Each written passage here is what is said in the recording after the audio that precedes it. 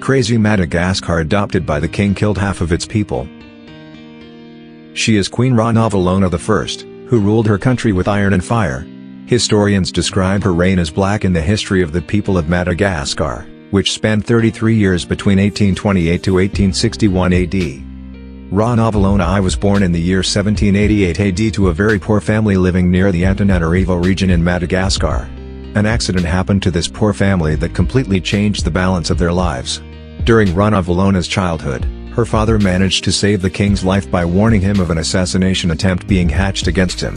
Thanks to this action, the king escaped death, so he decided to reward this poor family. What did he do then? The king decided to adopt their daughter Ranavalona and include her in the royal family. Days passed while she lived in the confines of the royal family. After the death of the king, his son Radma inherited the throne and married Ranavalona. Ranavalona became the wife of King Radma I and one of the 12 wives of Radma. After the death of Radma in the year 1828 AD at the age of about 35 years, there was no heir to the throne because Radma did not have children, and it was assumed that Radma's nephew would take over the throne. But Ranavalona did not allow this to happen and decided to seize power with the support of a band of the army and succeeded in that and ascended the throne of Madagascar and rose by killing everyone who disputed her over the throne from the royal family. The period of Ranavalona's first rule lasted 33 years, and during her reign, Ranavalona I went to a brutal and barbaric way that caused the death of a huge number of the inhabitants of the island of Madagascar, and this method is called tangina in relation to a poisonous tree known in Madagascar since ancient times, where this method was used the tree and grievances and knowing the oppressor from the oppressed. Ranavalona used this method to judge her people, as she also used it to ensure the loyalty of her people.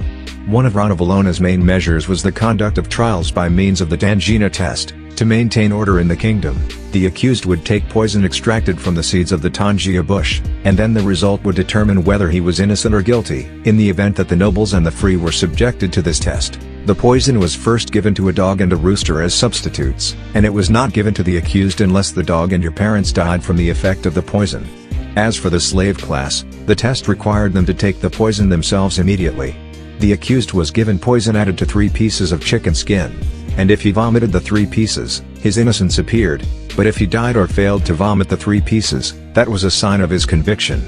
According to the 19th century Malagasy historian Rambana, most people believe that the tangina test represented a kind of divine justice in which they believed so completely that they accepted the guilty verdict in the case of innocence as a just judgment but an undisclosed divine secret. The mandatory tangina test was used to adjudicate in Madagascar accusing each other of various crimes such as theft and conversion to Christianity, especially witchcraft, and an average of 20 to 50% of those who underwent the test were estimated to have died. The tangina test caused about 1,000 deaths per year from 1820 to 1829, and the average number of deaths increased to about 3,000 per year between 1828 and 1861.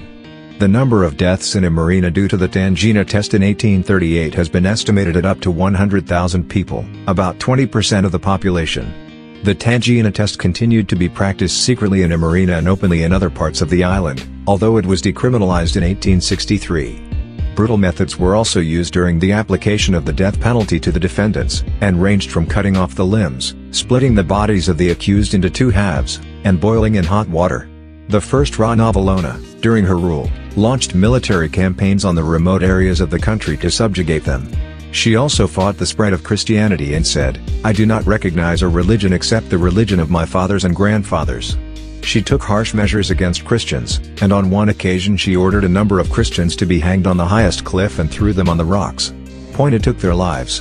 It also forced its people to work with forced labor in state projects to improve the country's infrastructure and reject foreign interference, which resulted in the death of large numbers of workers due to the harsh climate and difficult conditions. The country was also exposed to many epidemics and famines due to mismanagement, and as a result of all this, the population of Madagascar declined from 5 million in 1833 AD to only 2.5 million people by 1839 AD. The death of the first Ranavalona on the 16th of August 1861 AD, Ranavalona passed away at the age of 83, after spending 33 years in the reign, during which she caused the death of millions of her people, and it was one of the harshest periods that the island of Madagascar went through. In conclusion, That queen was one of the worst rulers who caused the death of their people as a result of their foolishness, indiscretion, and adherence to power. Thank you for watching. Please don't forget to like and subscribe.